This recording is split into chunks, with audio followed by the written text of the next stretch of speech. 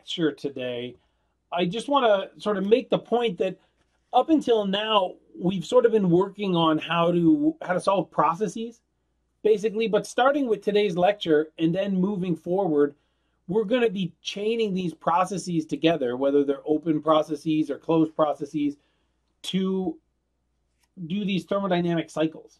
So what I've done is here we'll still have all the lecture content week to week, but I've also made a section here in the content in my courses where what we're going to do is we're going to have cycle analysis example videos. So when you're studying for exams or when you're studying for a midterm or something, if you want to, today we're going to talk about Rankine cycles. So kind of a shorter version of today's lecture that just goes through the example is in here. So under this part in the content that's called cycle analysis example videos, it's exactly just that, broken down by cycle. So we have Rankine cycles. So this is kind of like coal power plants or nuclear power plants, internal combustion engines, so spark ignition and compression engine or auto and diesel cycles. The Brayton cycle, so this is kind of natural gas power plants, but also turbojets run on Brayton cycles. And then finally, we'll finish off the course looking at some thermal management cycles, talking about how we analyze heat pumps and refrigeration systems. So I just wanted to let you know that that's there in the content. You're certainly welcome to look ahead if you like. The way that I try to do it, and actually this first video that's here, my goal is for all of us to be thinking about all of these cycle analysis problems really as the same problem, where we'll ask, what's the energy benefit? So why are we running the cycle? What's the energy cost? How do I use the first law? So what assumptions should I make? And then what's the fluid? And we know that what's the fluid question is kind of a two-part question. The first, is it water or something else that's bouncing back and forth across the vapor dome? And the second option is it an ideal gas? And if it's an ideal gas, then we need to know whether or not it's constant or variable specific heat. And if it's water, we need to know what phase it is. So all of these cycles have their own kind of unique answers or combination of answers to those questions. But ultimately, I think the methodology here is very similar for all of these cycles. So with that, did anybody have questions before we got started here in the lecture? Okay, well, like we've been saying, we've been trying to get an understanding of processes, right? And we've talked about kind of this special case of a reversible process. And a reversible process is a process where it's like the idea of you pull the pendulum back, you let go of the pendulum, and it comes all the way back up instead of only almost all the way back up, right? So it's a process that has no losses, no irreversibilities. And the thing that we know about these reversible processes is that they don't happen. They're not real. But being able to describe these ideal processes can still help us to understand the universe, right? So it's kind of an imperfect model. But as engineers, a lot of times our job is to either design or improve processes while having an imperfect understanding of how the universe works. In ideal processes, when we looked at the second law, we remember that these ideal processes have zero entropy generation. So if I want to find out the very best that our process can perform, or at least the limit of where our process can perform to, it would be by setting this entropy generation term to zero. Real processes, of course, have some positive entropy that's generated. Now remember, we talked about how this is the entropy generated in the whole universe, right? So it's okay for a piece of mass, like the steam that gets condensed in a condenser, it's okay for its specific entropy to decrease, but we have to recognize that as it's rejecting that heat to the rest of the surroundings, it's increasing the entropy of those surroundings by more than the entropy is decreased in the steam. So the entropy generation rate of the universe always has to be positive. We talked about Carnot engines, right? Remember, Carnot is kind of like engineering code for ideal engines. So this says in an ideal engine, but really this equation works for any engine that's at steady state, any heat engine that's at steady state. We found this from the first law by zooming the first law out and looking at that Rankine cycle, which was kind of a combination of a turbine, a condenser, a boiler, and a pump. And we said, well, we can do that. We can look at the net work, and we know that the net work is equal to the net heat, which is the heat in minus the heat out, if we treat everything as an absolute value. And then we can define thermal efficiency, which is the energy benefit divided by the energy cost. So the net work over the heat in this case. Because the purpose of this heat engine, right, we're trying to produce mechanical power in the form of a spinning shaft on that turbine. And the price we pay for that is we have to add heat. Oftentimes when we add heat, we do that by burning some kind of a fossil fuel. But we're getting better, right? We're sort of trying to either transition from fossil fuels like coal to fossil fuels like natural gas that have fewer emissions. And we're trying to do better with renewables, although that's, we could argue maybe that the pace there is slower than we'd like. But from a thermodynamic perspective, when we have this equation for thermal efficiency, we have this ratio of heat transfer rates.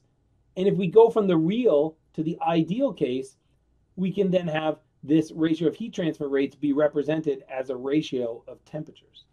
Because these are not delta T terms, we have to use absolute temperature. So it has to be in Kelvin or in Rankine.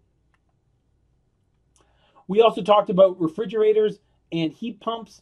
They're sort of similar, and they also have these ideal versions of these equations that we got from ratios of heat transfers, and we just put those as ratios of temperatures. Again, I'm going to say it's always best when you're doing these kind of Carnot calculations, whether it's a coefficient of performance, like what's shown here, or it's a thermal efficiency, which was that fancy N or eta, it's safest to use Kelvin or Rankine. Here I recognize that in the denominator, it doesn't matter if you use Kelvin or Celsius, as long as it's the same in both terms, but it's just safer to always use absolute temperatures in these calculations. So what we're going to go through today is an example of a Carnot heat engine. And the type of Carnot heat engine we're going to use is called a Rankine cycle. So this Rankine cycle is made up of a couple of different components. So one is a turbine, right? The purpose of the turbine, we put in steam that's at high pressure and high enthalpy, and it expands over the blades in our turbine, and that spins this shaft. And then the whole rest of this cycle, the purpose is just to get back to the inlet of the turbine, right? Because the purpose of that turbine is to generate power, and that's also the purpose of the whole process. So really what we're trying to do is get back to that inlet to the turbine so we can run that whole process. To do that, we take this steam at lower pressure, or maybe it's some high quality fluid, right? So maybe it's some saturated vapor or saturated liquid mixture, and we condense it. We make it all liquid. And the reason that we do that is we want to generate net power in this cycle. So the turbine produces a fair amount of power, but the pump consumes power. So we kind of want to minimize the amount of pump power that we have.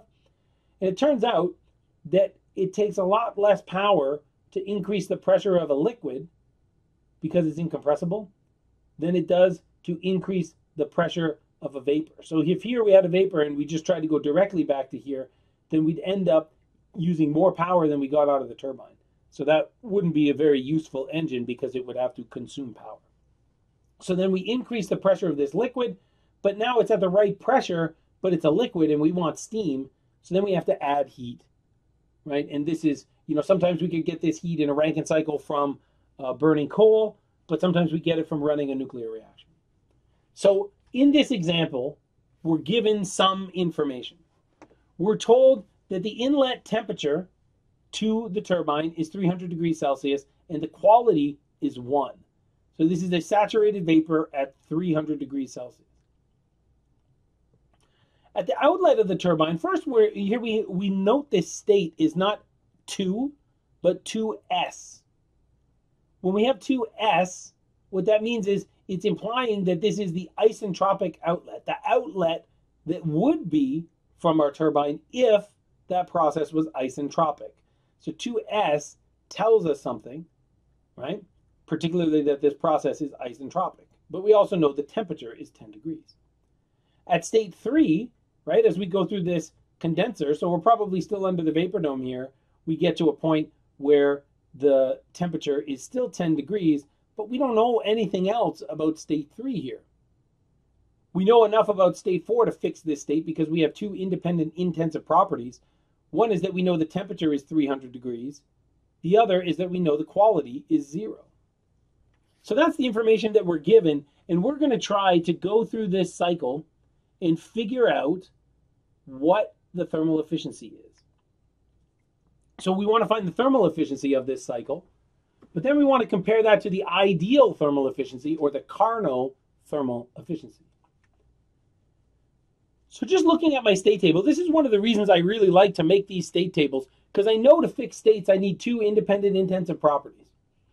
So just looking at this state table, it kind of tells me where I should start, because there are two states where I know two things about the process or about the state, right? So there's two states where I don't know enough information to fix, at least not yet, right? So that's one of the benefits of making this state table. So at state 1, I know that the temperature is 300 degrees, and I know that the quality is 1. So this means I can look up a two-phase table where temperature is in the leftmost column. Right? I can never remember if that's if that's table 2 or table 3 in the textbook. But we look at the right one here, the one that has temperature all the way on the left, right? And we're looking at Hg because that's the enthalpy, the specific enthalpy, when the quality is 1. We can also, on our state table, notice here that I have a column for the specific entropy. And maybe you understand why we have this now, but if you don't, I think it'll become apparent pretty soon. The good news here is that there's no interpolation required. So these are just straight lookups. So here I can see that if I have a temperature of water that's 300 degrees and my water is boiling, I know that the pressure has to be 8.581 megapascals. Hg, because the quality is 1, is 2,749 kilojoules per kilogram. And Sg is 5.7045 kilojoules per kilogram Kelvin. So now I fixed my first state. That's pretty good, right? The next thing that I want to do is fix another state. So the next easiest state to fix here is state 4, because again, at state 4, I have two independent intensive properties.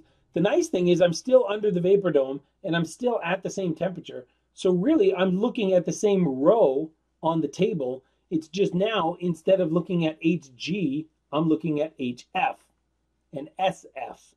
So if I just look at, a column or two over, I can get this information. The pressure here is still the same, right? So this is now going into the boiler. The pressure is still the same, but this is all liquid instead of all vapor.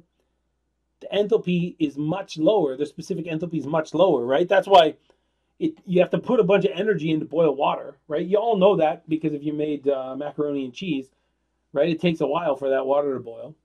And we know that the entropy, the specific entropy, is lower here too. So this is good. I've picked off the two states where I had two independent intensive properties. But it's like, what do I do next? Right? So now I'm going to use the fact that some of these processes are isentropic. Right? So here I can look at, I'm going to draw the TS diagram. Right? So this is the TS diagram for any Rankine cycle. Although these points where we come into the boiler and where we come out of the turbine might be different, right? But generally, if I'm drawing a TS diagram for a Rankine cycle, I need to have a vapor dome. If I'm fixing states and I have something like water or a refrigerant that's close to this two-phase envelope, right, that's close to the vapor dome, then we have to draw the vapor dome when we do the TS diagram. I know something about state 4S, that it's a saturated liquid. So I'm going to draw a constant pressure line here, right? And that's constant pressure. So this is just a sketch. Who knows? It might not be in the right place, but it's good enough for my sketch, hopefully. I know 4s happens at a quality of 0, and I know state 1 happens at a quality of 1. So I know where those two things are, and I go clear from the left-hand side of the vapor dome to the right-hand side of the vapor dome. Now, I've said that my turbine is an isentropic turbine, right? Now, the reason that we introduced this idea of a temperature versus specific entropy curve is so that when I have ideal pumps and turbines, they're isentropic. Those are vertical lines on this TS diagram. So in this case, I'm assuming that my pump and my turbine are both isentropic. So here, I'm going to go vertically down till I get to this lower pressure, right? Or I think they gave us maybe a temperature. I can't remember what was on the state table, right? But I go down till I reach this condenser inlet. And then I come through the condenser, moving left, right? Because a condenser is condensing things, which means that the quality is getting lower, right? Because the quality tells me what's the mass fraction of vapor. So if I'm condensing something, then I have less vapor, right? So I'm moving from the right to the left till I get to state 3. Now I'm also assuming that this pump is an isentropic pump. So that means that the pump process must go vertically up from state 3 to state 4s. So these have to be aligned vertically as well. So this is what my TS diagram looks like for this Rankine cycle. I also sometimes when I draw these, I like to remind myself what's going on in each process. So the main benefit of the turbine is that it's producing power, right? That's the reason that we run it. You can even see in this picture, it shows that we're producing power. When we look at this condenser, heat is leaving, right? So we're rejecting heat. So I draw this squiggly line. So I'm using straight lines for power and squiggly lines for heat transfer, right? So heat transfer is leaving the system. So I have this squiggly line that's leaving my cycle, which is in here. My pump, it's consuming power. So power is going into the system. Work in is negative, right? So we expect this number to be negative. So here I draw this in. And then in my boiler, I'm adding heat. So heat is going into the system. So now on my TS diagram, I've demonstrated that I understand where these points are probably going to be. So that's going to help me, figure out which table to look at. I've demonstrated that I understand what's going on in each process. And hopefully that'll help me to kind of think about, okay, what's the thermal efficiency supposed to be, right? So I think this is on the equation sheet too, but the thermal efficiency is going to be the same basic definition in words as all of our different characterization parameters. So sometimes we'll talk about coefficients of performance if we're talking about thermal management systems like refrigerators or heat pumps. But if we're talking about any of these cycles, I want to define the characteristic parameter as desired energy effect, or sometimes I'll say energy benefit, divided by the energy cost. So the benefit of running one of these heat engines is to produce power. That's the whole reason we've designed and presumably constructed this device. The cost is that we have to add heat, sometimes by doing things like burning fossil fuels, right? So this is going to be our thermal efficiency. Now this net power, the textbook will tell you that it's turbine power minus pump power. But then it also tells you that turbine power is going to be m dot times h in minus h out. And pump power is m dot times h out minus h in. Because they're just sort of taking absolute values everywhere, but they don't really tell you that. So instead, I'm going to tell you anytime you're finding your net power, add up all the power components. Take the turbine power, add the pump power. If you have multiple turbines, you add up multiple turbines, multiple pumps, you add up multiple pumps, right? And you let the first law figure out what the sign's going to be. All of these terms that are power terms are going to be m dot times h in minus h out. And you let the first law worry about the signs. Now, the denominator, sometimes people mess this up because we know it's net power on the top. So sometimes people want to put net heat transfer rate on the bottom. And if you do that, then you'll always get that the thermal efficiency is 1 as long as your system is at steady state. And that's not really very beneficial if every heat engine you ever look at has 100% efficiency, because as an engineers, right, our job is oftentimes how do we make this system better? And it doesn't look like you can if you're always getting efficiencies of 100%. So here, really what we're asking is how much of this heat that we put in gets turned into power that I can sort of export onto the grid. In this case, we've got a symbolic equation, but I don't know the thermal efficiency, I don't know the turbine power, I don't know the pump power, and I don't know the boiler heat in, right? So it's great that I got an equation, but I don't know anything about what's going on inside, right? So first, let's look at the net work. So the net work is going to be about finding the power that's associated with both the turbine and the pump. So in order to do that, I start with my first law. I'm going to encourage you to always start with the first law, even though you may even by this point have an intuitive understanding of what you think the turbine and pump power equation is going to be. I could give you a question on a test where there's some heat that's wasted from the turbine. So if there's heat loss from the turbine, and if I do that and you only know that W dot is equal to M dot times H in minus H out, you're going to be in trouble because that won't be the right equation, right? So we start from the first law and we make assumptions. And when you make these assumptions, I can see that you know what you're doing, right? It's an opportunity for you to tell me that you understand what's going on, right? So I know sometimes it takes a little bit of extra time. You got to write out this whole equation and it's reasonably long, right? But it helps you demonstrate your understanding, right? So here we're going to assume that we're at steady state, that there's no change in potential energy or kinetic energy, that our turbine and our pump are both well insulated, or if we're looking for the fancy engineering term, that they're adiabatic, which means perfectly insulated. And if I get that, and I assume that there's one inlet and one outlet, which I can see here in my pictures, the turbine's got one inlet and one outlet. This pump has one inlet and one outlet. Then what happens is the mass flow rates in and out must be the same if we're at steady state with one inlet and one outlet. And we see that the power for both of these components is M dot times H in minus H out. For the turbine, the inlet is at state 1.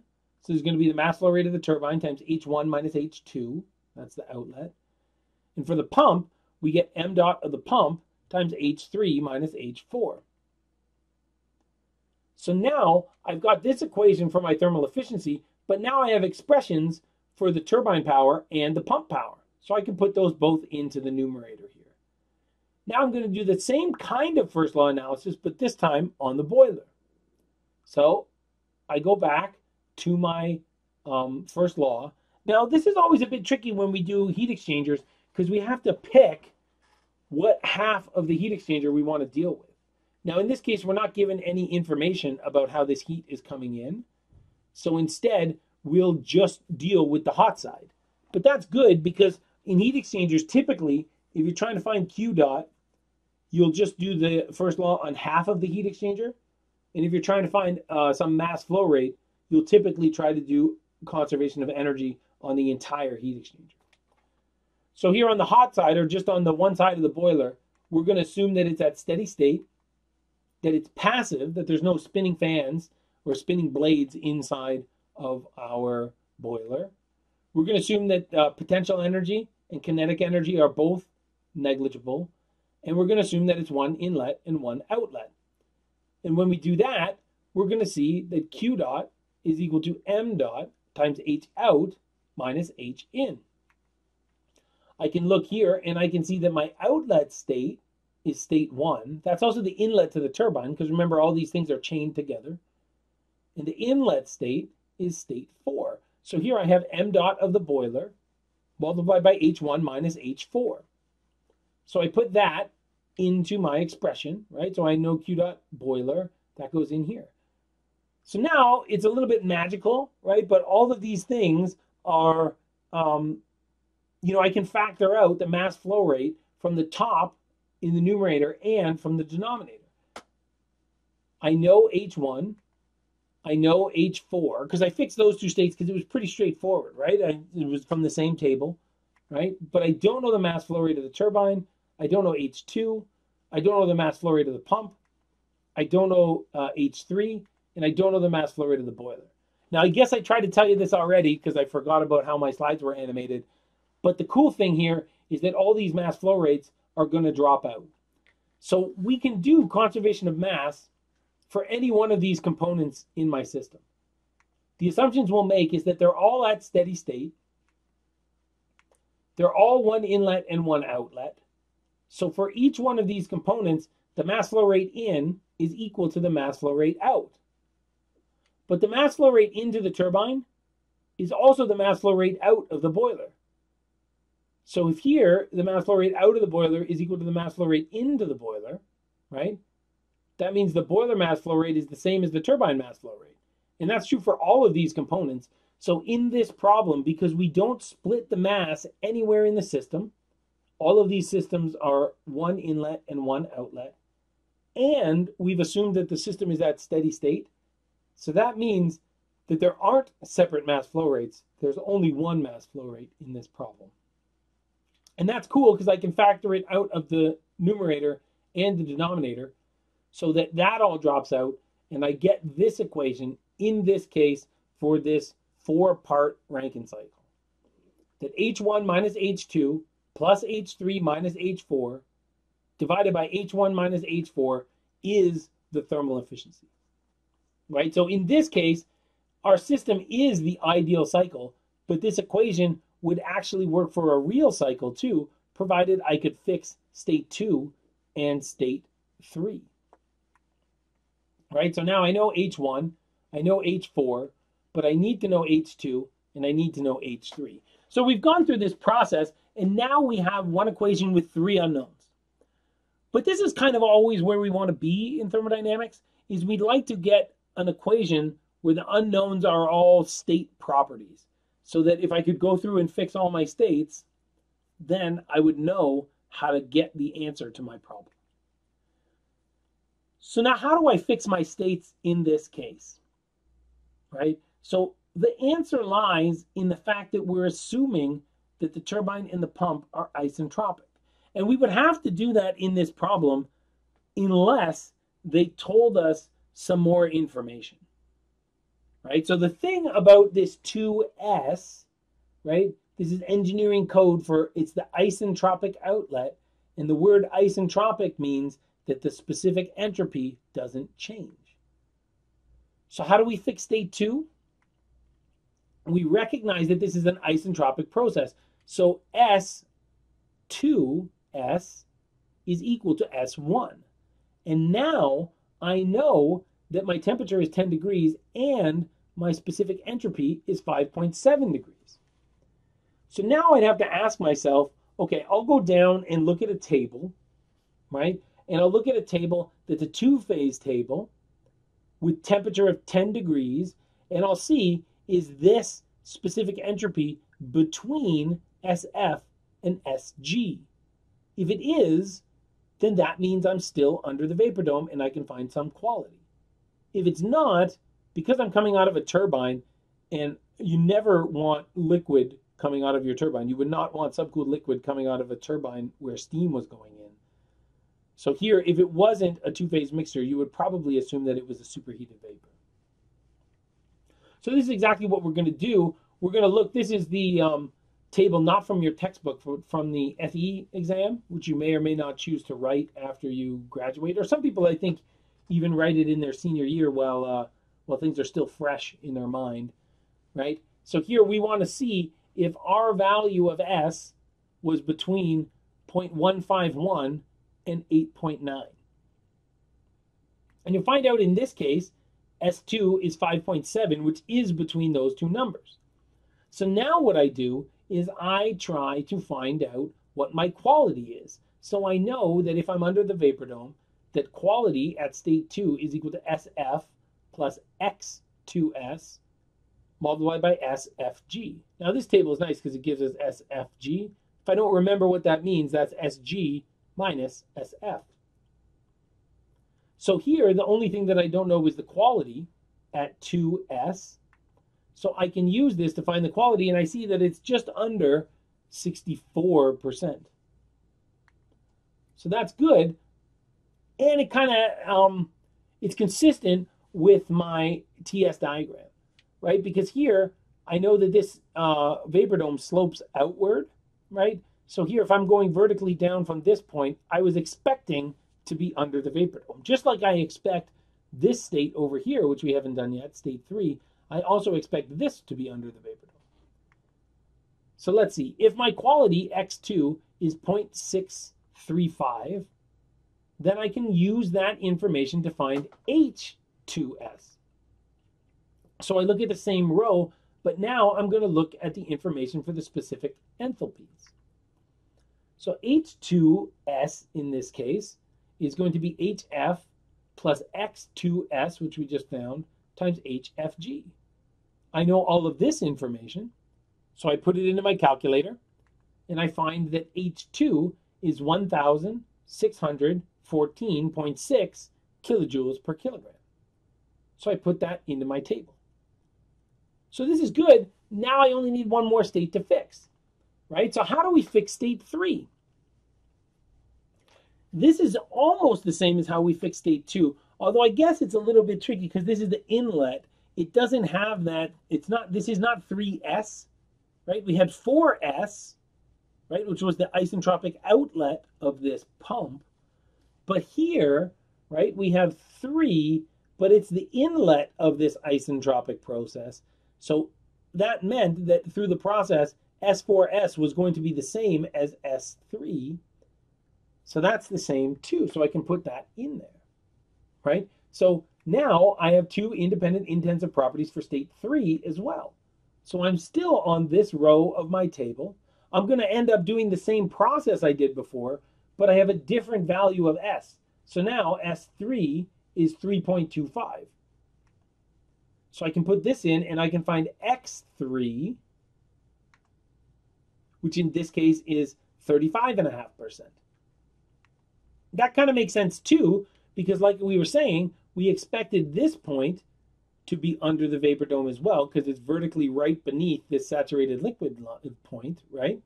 So that's got to be over here. We're also expecting quality to decrease through the condenser, because that's the point of the condenser, right? So the point of the condenser is to condense that steam. So this makes sense. We're getting more liquid in our mixture.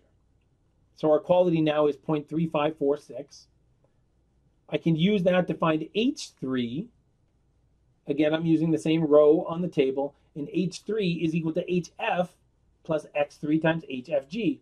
Now before, I knew S3, and I was using this equation to find X3, but now I know X3, so I'm going to use that to find H3. So I put this into my calculator, and I find that H3 is 920.5 kilojoules per kilogram.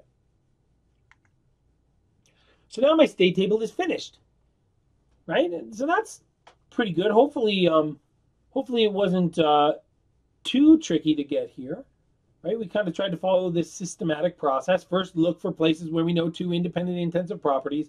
And then when we only had 1 intensive property, we try to think about a process that state touches and use information about that process to find our other state. In this case, the information that we knew was that it was an isentropic process to go from 1 to 2S and from 3 to 4S. So now I can go back to my thermal efficiency equation and I can put all the values in that I know. And I see, after doing some math, that and some more math, that my thermal efficiency is about 50%. Physically, what this means is about half of the heat that we put into the system went to generating power. Right now, I guess, in some ways, because we're used to writing tests and things, and we feel like you should be able to get up to 100% efficiency. But that's not true in this case, right? Because Kelvin and Planck told us that in order to have a system like this that runs in a cycle, we need the heat engine to reject heat. So here, our heat sink. This means that half of the heat that we put in goes to cooling down or gets rejected as we cool down that steam inside our condenser. So there's a trick to this, right? So this was a Carnot engine, right? Because we assumed that the turbine and the pump were isentropic or ideal processes, right? So why not just use the Carnot efficiency equation, right? The Carnot efficiency equation tells us that 1 minus T out over T in is equal to the thermal efficiency for a Carnot engine, the best thermal efficiency we can get. Now, in this problem, I did some things that were a little bit non-physical. So as we went through the turbine, we were condensing liquid. You would prefer, when you go through your turbine, for that not to happen, because then as you're going through the turbine, if the steam is condensing, then it's making these little water droplets inside your turbine as these, finely machined turbine blades are whipping around very, very fast. Then these small droplets of water are impinging on that blade and damaging the blade. So you would like to have vapor coming out of your turbine too. But the reason I did this is because I wanted the heat addition in the boiling, I wanted that to be all at one temperature. So I wanted that to go from a saturated liquid to a saturated vapor. Because then you see in this case, our temperature stayed constant at 300 degrees. I also wanted the condensation process to happen all at one temperature. So remember, we were under the vapor dome, and you would want your condenser for sure to take you all the way to liquid so that you weren't putting vapor into your pump. So these states are not super realistic, but I just wanted to show you something. So the reason that I did that is because now we know that the heat addition, the lowest temperature the heat addition can happen at is the maximum temperature in our system, right? And the highest temperature that the cold temperature can be is the lowest part in our system. So if we do that, we can think of our cold temperature, our T out, as being 10 degrees, and our hot temperature as being 300 degrees. Except that when I'm talking about degrees there, it's degrees Celsius, right? So remember, your spidey senses start tingling here. These can't be in degrees Celsius because you're going to get a real different answer if one of these is 0 and if one of them is 273. So we got to convert these temperatures from degrees Celsius, which the problem gave it to us, into degree Kelvin. So I add 273 to both numbers, right? And you can see here, you get a very different answer if you have 10 over 300 versus if you have 283 over 573. So now, right, so here I can see, because I'm rejecting heat at this cold space, and the cold space is not at absolute 0, I have to have some thermal efficiency that's below 1, right? Because this term is not going to be 0. Another thing I can do is I can crank up this hot temperature as hot as I can, and that's going to make this number lower, right? It's going to make this fraction lower if I make the denominator bigger. The problem is eventually you're going to get to a temperature where either you don't have a fuel you can burn that hot, or you get so hot that you melt your equipment, right? So that's why before we said, we want to make friends with chemical engineers that are good at making fuels, and we want to be friends with materials engineers who are good at making high temperature steels, right, or some other metal. So we put that into our equation, and here we see that our thermal efficiency in the ideal case is 50.6%. So in this case, because I sort of contrived the problem a little bit so that the heat addition all happened at one temperature and the heat rejection all happened at one temperature, and then I picked those temperatures as my hot and cold temperatures, we end up with the exact same equation that we got, or the exact same answer that we got when we did all 4 components. So this was a little bit to show you how we can find thermal efficiency in 2 different ways. First, by using the first law to go component by component through our system. And second, if it's a Carnot engine or an ideal engine, then I can use this equation, which is much faster. And that gives me kind of the best case scenario given the parameters that I have, right? And in this case, the parameters are the temperature of my cold reservoir and the temperature of my hot reservoir.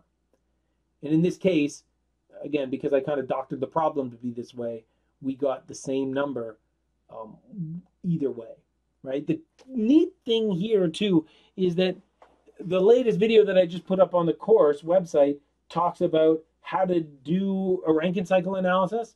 But when we get there, you already know because we just did it here, right? So I'm kind of sneakily showing you how to do a Rankine cycle analysis. And hopefully that'll pull us forward a little bit in the course. The one other thing that I wanted to say, if we go onto the My Courses webpage, there's a video that I'd like you to watch this weekend, trying to get a little bit ahead of things so that we have more time when we start to look at all these cycles to sort of sit down and pause if we need to, if people have questions, or if we want to have kind of a more kind of open session where we can ask questions and kind of go through things a little bit more slowly than we usually do. Because the cycle analysis stuff, it starts to feel a little bit like drinking from a fire hose sometimes because we go through the different cycles very quickly. So the video that I just put up is still in this same week. You'll notice that there's 4, and then there's one video and it talks about how to fix entropy or how to fix specific entropy in different cases. Now, a lot of this you already know, right? Like we did this time. So some of this is, if you have a saturated vapor, how do you find S? Or a saturated liquid, how do you find S? Right? Or if you're under the vapor dome, how do you find S? So a lot of this you've seen already. It's just now we're interpolating with S instead of H. But there are a couple things that are a little bit different, like when we go through a real pump from saturated liquid to saturated liquid, we find delta S a little bit differently. And in particular, when we deal with ideal gases, there are some different equations. So that lecture is broken up into 2 parts. I think in total it's about half an hour. The first 15 minutes are kind of different ways to fix the state. And the last 15 minutes are an example problem. So I'll send out an email, but please have a look at that video over the weekend. And then we'll be ready to go for the next part on Monday. Next week's a short week too. So I think RIT is observing the 4th of July on Friday next week. So we will move our Friday lecture to Thursday. So I'll send out an announcement about that as well. Does anyone have any questions?